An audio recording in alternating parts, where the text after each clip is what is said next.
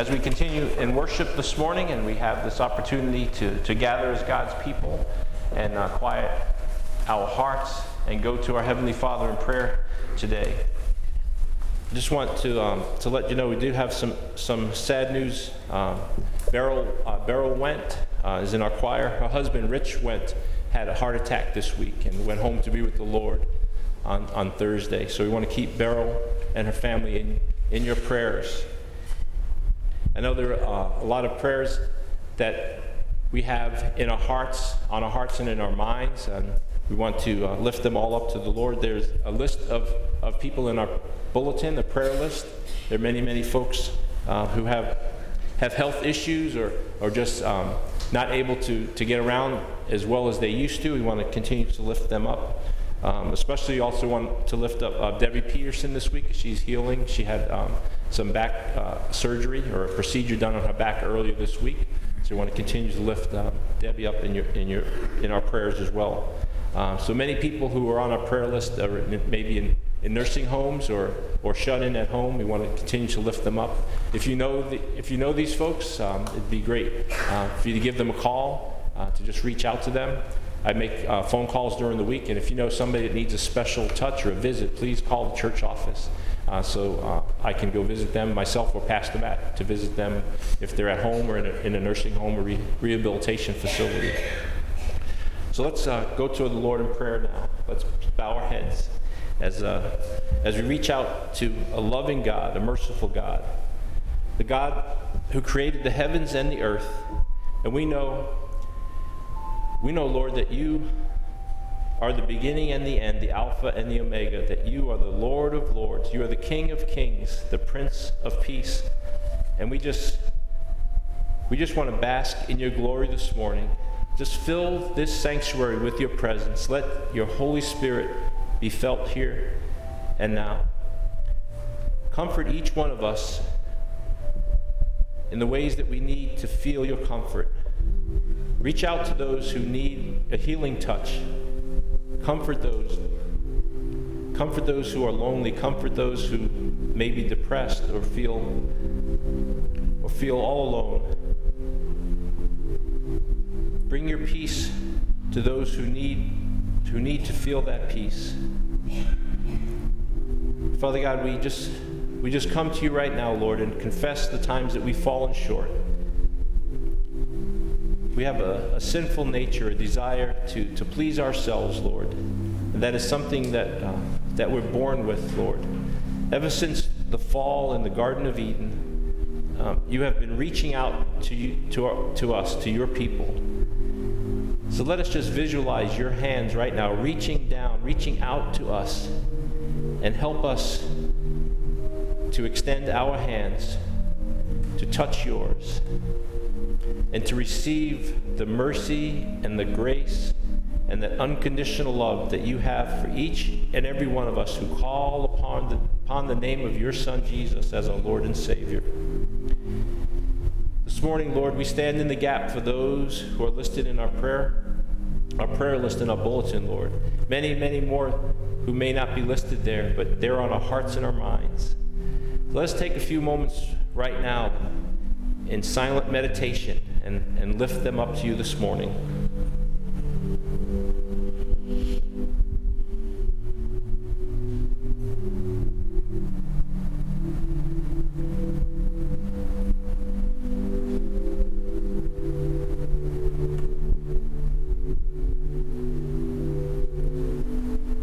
Thank you, Lord, for hearing our prayers, and we thank you, Lord, for all the blessings that you've put in our lives, Lord.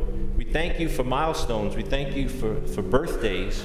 We thank you for accomplishments. We thank you for being there for us. We thank you for graduations, for those of us who have finished our courses of study and are moving on now, Lord. We thank you for that, and we ask you to continue to guide us, continue to make us aware of your presence each and every day, and help us to follow the path that which you've laid out for us. We know, Lord, that you created each and every one of us on purpose and for a purpose. So we just pray, Lord, that we can step into that plan that you have for our lives, and that we can focus on your goodness and your grace and your mercy and extend that to others. So we're just so thankful that you clothe us in your righteousness. And we know we're not worthy, Lord, but we thank you for that, and we are ever so grateful. So please, Lord, we want to continue to lift up our church and our community in our prayers. We thank you, Lord, for those who serve our community, for our first responders, for our policemen and firemen and paramedics. And we just ask you, Lord, to guide them and keep them safe. Especially, Lord, as the school year is coming to an end, we thank you, and we want to lift up in prayer all our school teachers, administrators, the bus drivers, the custodians, all those who work in the school system, Lord, and all those that may be homeschooled. We thank you for the literature, for the resources that are made available, that we can teach our children, that we can raise them up in the Word of God, and we can give them the skills that they need so that they can grow to be mature adults and to contribute to society and to give back what you've given to them. So we just come to you right now, Lord. We pour our hearts out to you, and we thank you for being a loving, merciful God that has unconditional love that you pour out on each and every one of us. And we pray this all in the name of your Son, Jesus, our risen Lord and Savior, who taught his disciples to pray this prayer when he said, "Our Father, who art in heaven, hallowed be thy name. Thy kingdom come, thy will be done, on earth as it is in heaven. Give us this day our daily bread, and forgive us our trespasses, as we forgive those who trespass against us. And lead us not to temptation, but deliver us from evil. For thine is the kingdom, and the power, and the glory forever. Amen and amen." Well, good morning once again, and so good to be here this morning to bring a message to you. We're continuing the series called the I Am series. These are some of the statements that Jesus made about who he is, how he declared, "I am." And this morning we're going to look at a text when Jesus said, "I am the door of the sheep." And this text is very important for us as Christians. So the question is, why is it so important? And I'm going to answer that question, but not right now. But I was just thinking, how many of you remember that TV show, Let's Make a Deal? Right? They had 3 doors. There was always these choices, and contestants would come, and they would dress up in crazy costumes in hopes that they would get selected to be one of the contestants in that game show. And if they picked the right door, they could get a great prize, but sometimes the prize was not so great. And the host would allow them to trade maybe for another door. You know, and if you stop to think about it, really, isn't life full of those choices? We all have doors that we walk through in life. There's many, many doors, many choices that we have. And sometimes we may walk through a door and realize that was the wrong door. But we have that opportunity. But there's a reason that we walk through doors. We have a purpose. We have an expectation when we walk through a door. You know, I walked around the church this week preparing for this message. You know, there are 14 doors, 14 exterior doors to the church. I'm sure the trustees know about those doors, right? I have no idea how many interior doors there are. There are many, many doors because the church through the years has grown and buildings have been added, so there are abundance of doors. But when you walk through one of these doors this morning, did you have an expectation of meeting God? Did you think about that I'm going through this door to meet with God? I want to be in God's presence this morning. You had a purpose for coming here this morning and walking through that door. You know, some of us have doors to our homes that have deadbolt locks and security systems, right? We want to feel safe and secure behind our doors. So many of you know that I grew up in Brooklyn, New York, and we always locked our doors. Not just at night, the door always got locked. But I remember hearing my parents and some other adults talking about the good old days, right? When you didn't have to lock your doors. You could leave your door unlocked all night long. You didn't need to lock your doors. But it's a sense of security that we have. You know, even when we leave our homes now, we lock our doors and turn on an alarm, just to go to the grocery store. When we go out to go to work, or if we go out to run an errand, we want to lock the doors. But doors somehow, they make us feel safe. Just having that door there allows us to feel safe and secure. It protects us against the outside world. It protects us, but also it makes us feel safe and secure inside. And there's just something about that nature, that's something that we like to feel safe and secure. We want to feel that peace, and we know that we're safe and secure. But just imagine what it would be like if you didn't have any doors on your house, if everything was just wide open. How safe would you feel? You wouldn't have that peace or that feeling of safety. But there's another door in our life that protects us from thieves and robbers and for those that would try to harm us. And unlike the game show, Let's Make a Deal, where we have to guess and hope that we choose the right door, when it comes to our faith, there is a door that we can walk through. We don't have to wonder which way to go or what we have to do. It's a spiritual door. It's a door that Jesus said that He was the door. And He can watch over us. He'll watch over us wherever we go. And this door that we're talking about today is that door that Jesus said that He is. I am the door. It's a spiritual door. It's not a door that can protect us and keep us safe from the world around us. Those things are going to happen, but it's that faith that we can have that will get us through those struggles and get us through those problems that we may have. Jesus can guard us and keep us safe spiritually. In this walk of faith that we have, Jesus is our security system. So let's take a look this morning in the book of John, chapter 10, when Jesus was talking to the people, to His disciples, and to those around Him. This comes in the scripture in the book of John, where Jesus says that He is the shepherd to His flock. And He gives this story, this illustration, but then He has to repeat Himself. He has to clarify it. In verse 6, Jesus says He uses figure of speech, but they did not understand what He was telling them. So He repeated Himself.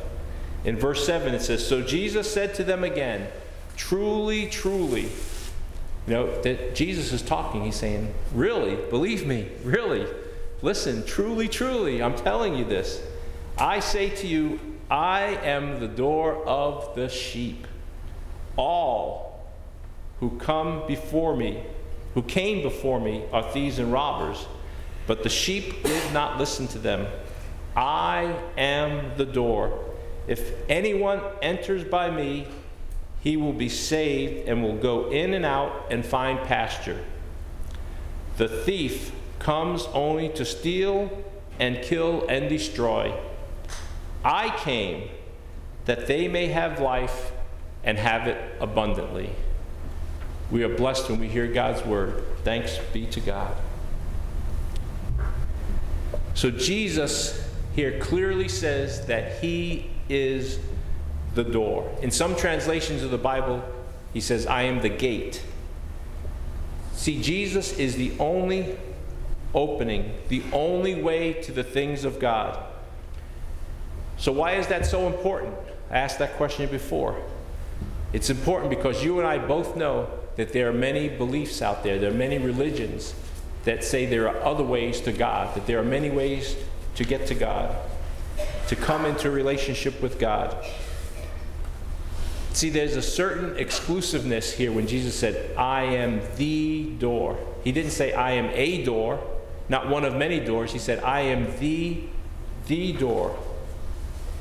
What Jesus is saying, that He is the way, the door by which the sheep or the people enter. He plainly says that He is the only open door to God. Even though there are many different beliefs and religions that claim that they have the truth. But it's not the truth. If it's not centered on Jesus Christ, on the message of Jesus as the Lord and Savior, they are not the truth. So what does it mean for us, for you and me? What does it mean that Jesus is the door for us? Well, when Jesus compares himself to the door of the sheep, what he's saying is through him that we can receive spiritual nourishment, we can receive rest and peace and joy and hope and forgiveness of sins. In the church, we call that salvation. We receive forgiveness of sins. We can't save ourselves. Jesus is the way. Now, the sheep pen, you see a picture up here of one of the sheep pens, and the shepherds would take their flocks out during the day. There wasn't the land around there wasn't very good for farming. It was very rocky, but they would graze the sheep during the day. It was a stone enclosure with one opening. Sometimes they had sticks and thorny leaves, thorny bushes over the tops to help protect the sheep from wolves or other predators. And a shepherd would lead his sheep into that sheep pen at the end of the day for the nighttime. And when there was only one shepherd in the sheep pen, the shepherd would lead them in there, and then he would guard the door. He would actually lie down in the opening, literally making himself the door to the sheep pen. He would protect them. He would keep them safe in that pen through the night, and he would also keep out the thieves and the robbers, the predators, the wolves, the animals that would be there to harm the sheep. Sheep were very, very helpless. They just wandered around. They really didn't have very much sense. Some people say, sheep were very dumb animals. They would actually follow each other off a cliff if they just keep their head down, and they would just keep going. You see, Jesus is the only door. He is the doorway to truth, to safety, and abundant life. And when we walk through that door, he will be there to help us through those struggles, to help us through those difficult times. He can protect us from those thieves or robbers who try to steal our faith or try to get into our soul with lies. In this context, Jesus is vividly expressing himself or comparing himself to the religious leaders of that time who were misleading the people, who were very intent on oppressing them with laws, with rules and regulations. They did not share God's love with them. He was calling them, in this text, he was calling them the thieves and the robbers. In the book of John, chapter 14, Jesus also said, I am the way, the truth, and the life. And Jesus doesn't just speak the truth, Jesus is the truth. Before we enter that door, before we come into that relationship with God through Jesus, we may not really understand what the truth is. But after we enter that door, we can have an intimate relationship. We can intimately know what the truth is. And that way we're more able to differentiate between the voice of Satan, the voice of evil, that voice that wants to rob us and steal the joy that we have from God. Like many people have deadbolts and security systems in their home and have peace of mind when they go to sleep at night, Jesus can give us that security. Jesus can give us that peace of mind, that hope, and that peace that we need. And he will keep you safe. He will never lead you astray. He will never harm you. And he will never let the enemy destroy you, no matter what we've been through. Even as our enemy, the devil, prowls around like a lion, roaring, looking for someone to devour, he can never destroy us. Because Jesus conquered evil. Jesus conquered death. We can be at peace. Just picture that God has you in the palm of his hands.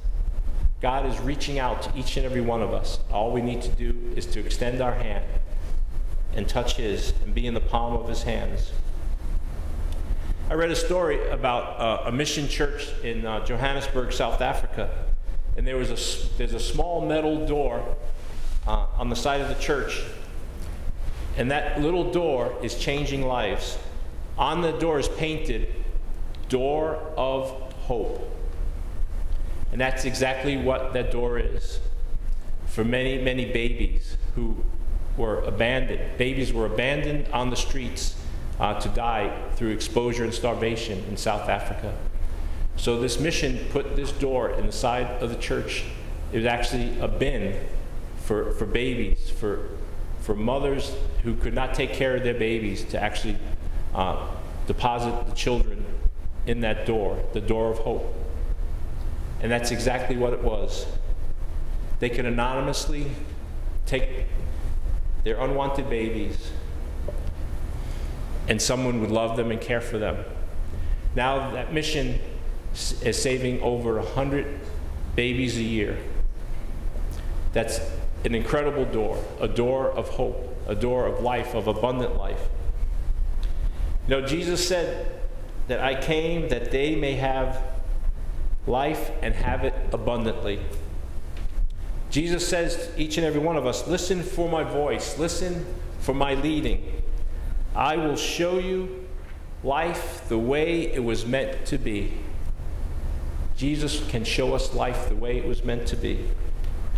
To the weak and the timid, to those of us that are fearful, to the guilty, to those who are worn out and tired, he calls us. He says, come to me.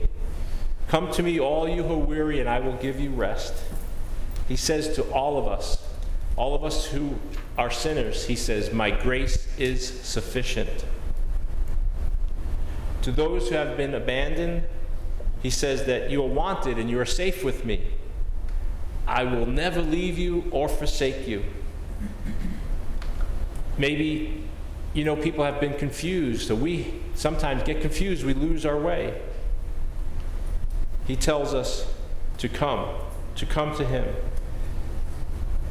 If you've wandered and perhaps knocked on doors of empty promises, he says, come to me.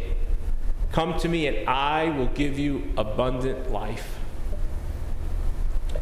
Now the word life here doesn't just merely mean existence or mere existence. This word life means a life with God, an abundant life. And Jesus is to us that door. He opens that door to us, to the kind of life that God has already planned for each and every one of us. It's ours already. God has planned that for us. It's open for us. We don't have to wait until we get to heaven, because heaven can be here, right now. We can get a taste of heaven right here and right now. And Jesus is that door to an abundant life, a life that God has for each and every one of us. Now we all have a choice. God gives us free will. We have a choice. We can choose to go in, or we can choose to stay out. Jesus is calling us to enter.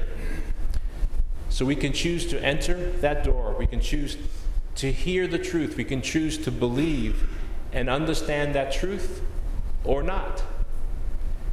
We can choose to pass through that door of hope and of safety or not. We can choose to enter that door of abundant life or not. God has all of these things for us if, there's always an if, right? If we will just approach that door and walk through that door and step through it. So my question is, have you opened that door? Have you stepped through that door? And spiritually seeking, you can feel safe and secure and hopeful, and you can have an abundant life. Because Jesus said, I am the door, and all who enter through me will find peace.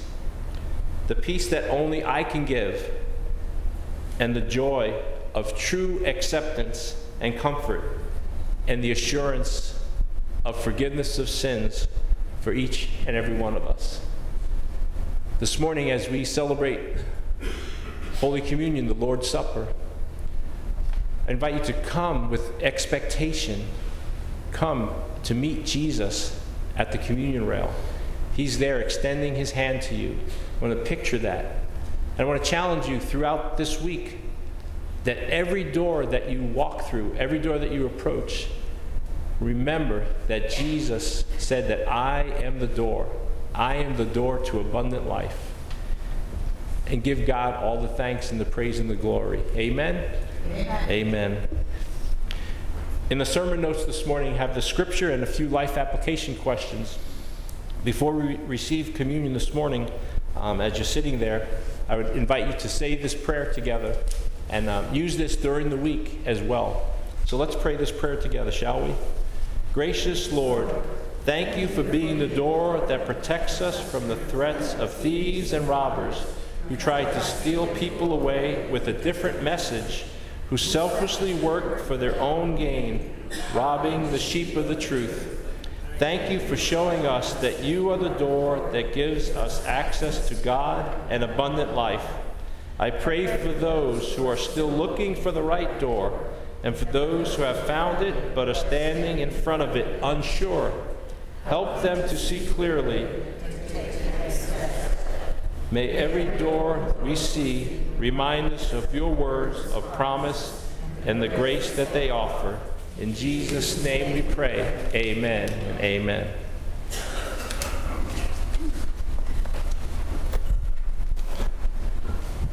In the Methodist Church, we have an open table for communion. You don't need to be a member of this church or any church, but just truly desire in your heart to repent of your sins and have a relationship with God. In other words, approach that door, open that door, and step through. Christ invites us to his table, all who love him, all who earnestly repent of their sin and seek to live in peace with one another. Therefore, let us confess our sin before God and one another. Merciful God, we have not loved you with a whole heart. We have failed to be an obedient church. We have not done your will. We have broken your law. We have rebelled against your love. We have not loved our neighbors. We have not heard the cry of the needy. Forgive us, we pray. Free us with joyful obedience. Through Jesus Christ our Lord. Amen. Hear the good news. Christ died for us while we're yet sinners. That proves God's love toward us. In the name of Jesus Christ, you are forgiven. In the name of Jesus Christ, you are forgiven. Glory to God. Amen. The Lord be with you. And also with you. We lift up your hearts. We lift them up to the Lord. Let us give thanks to the Lord our God. It is right to give our thanks and praise. It is right and a good and joyful thing, always and everywhere, to give thanks to you, Father Almighty, creator of heaven and earth. And so, with your people on earth and all the company of heaven, we praise your name and join their unending hymn. Holy, holy, holy, holy Lord, God of power and might, heaven and earth are full of your glory. Hosanna in the highest. Blessed is he who comes in the name of the Lord. Hosanna in the highest. Holy are you, and blessed is your Son, Jesus Christ. By the baptism of his suffering, death, and resurrection, you gave birth to your church, delivered us from slavery to sin and death, and made with us a new covenant by water and the Spirit.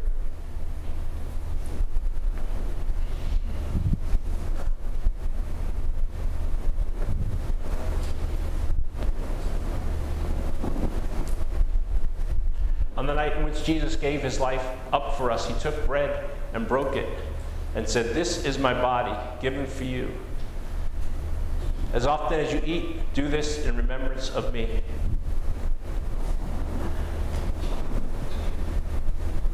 And then likewise, after the supper, he took the cup. He lifted the cup. He said, "This is the cup of the new covenant, my blood poured out for you and for many for the forgiveness of sins.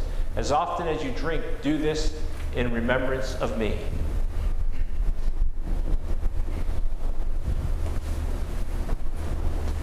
And so, in remembrance of these, your mighty acts in Jesus Christ, we offer ourselves in praise and thanksgiving as a holy and living sacrifice in union with Christ's offering for us as we proclaim the mystery of faith.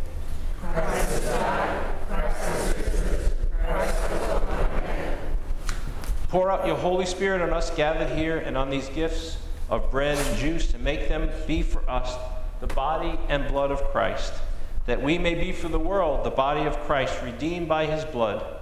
By your Spirit, make us one with Christ and one with each other, and one in ministry to all the world, until Christ comes in final victory, and we feast at his heavenly banquet. Through your Son, Jesus Christ, with the Holy Spirit, in your holy church, all honor and glory is yours, Almighty Father, now and forever. Amen. Amen.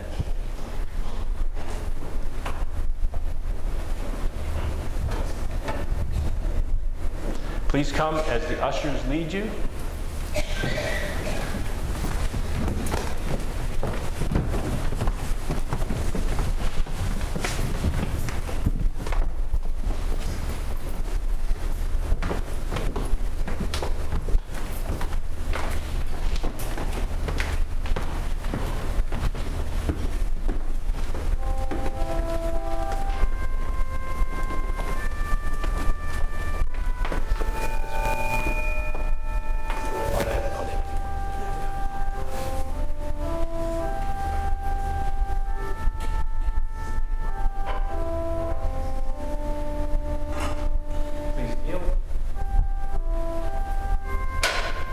Take and eat. This is my body which was given for you. As often as you eat, do this in remembrance of me. Now take the cup and drink, the cup of the new covenant, the blood of Jesus Christ that was shed for the forgiveness of sins. May God bless you and keep you. May you arise and go in peace. Know that you have truly been forgiven, and you have been in the presence of Almighty God. Amen. Amen. Please rise.